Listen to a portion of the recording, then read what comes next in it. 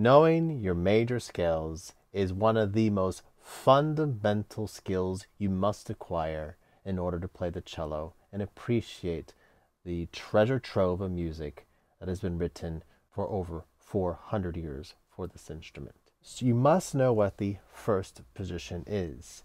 It is a whole step above the nut. Here's the nut of your instrument, and it's a whole step. And it's actually quite easy.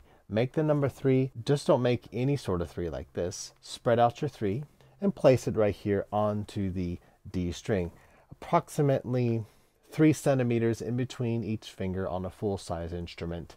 And that would be the very first note. And that note is an E.